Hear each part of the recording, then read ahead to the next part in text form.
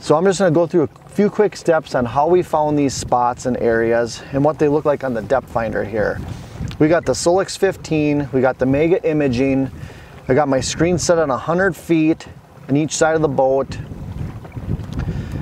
These settings on this lake right now, I have 12 sensitivity, 12 contrast, chart speed of 5, and I'm going about 2.5 miles an hour. A little faster chart speed than your miles per hour seems to be the best. But there's some main lake bars out here, and we're just kind of scanning around, and we're gonna go up over the top of some of this stuff so you can see it. And the key is it's got a lot of rock,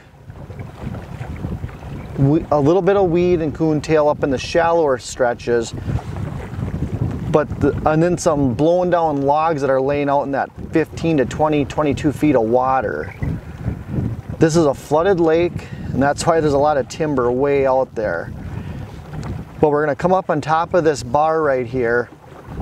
You can see there's some laid down logs right here. They're not very big, they're long, they're not thick, but they're out in real deep.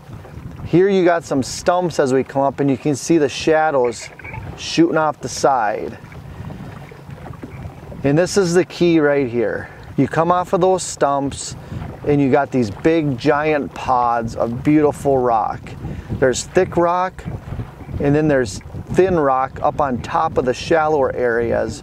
Basically, we're just coming up there and we're trying the easy stuff first. We're throwing big heavy jigs, all terrain, 1/2 ounce, 3/4 ounce AT jigs, and we're dragging those real fast across there. The active fish are hammering on those. As soon as those fish slow down, and then we start soaking a drop shot on there and just slowly working it. And sometimes those fish are up on that shallower spot with the rocks, the thinner rocks. Sometimes they're right on those thick rocks, but a lot of times they're off the edge there where that wood's laying there. But that's kind of how we attack these fish when we find them out here. There's one. I was just dragging the jig over the rocks, you could feel it. Oh, nice largemouth here.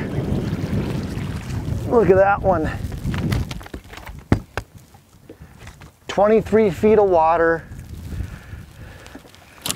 1/2 ounce all-terrain AT jig, green pumpkin trailer, Texas cross skirt, got some rattles, got the trailer lock on there that holds that pork chunk in place. Just got that pig fish, the chunk's still laying there. Use your electronics, find those rocks, look for fish, look for weeds. When you see the screen, trust it. That was a second cast when we pulled up on that spot we scanned. And look what we got.